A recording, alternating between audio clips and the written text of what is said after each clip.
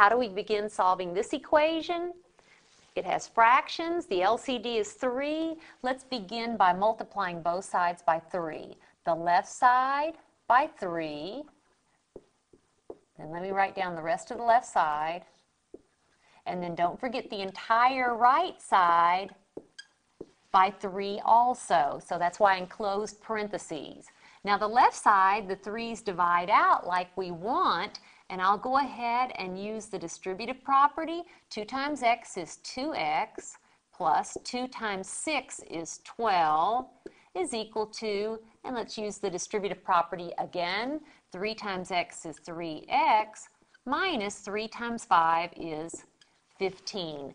And now let's continue solving. I'm going to go ahead and subtract 3x from both sides. So the left side minus 3x, and the right side, I'll write it down, minus 3x. It makes no difference whether you move variable terms to the left side or to the right side. You will still solve correctly. 2x minus 3x, that's negative 1x, or negative x, plus 12 is equal to, the 3x's subtract out, and I have negative 15.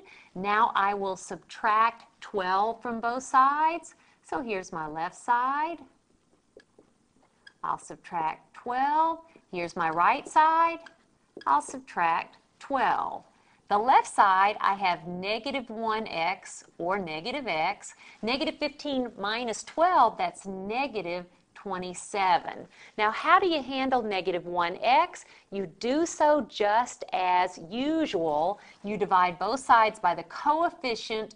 I'm going to go ahead and do it here. The coefficient of x, which is negative 1, and then notice the negative 1's divide out. I'll have x is equal to, a negative divided by a negative is positive.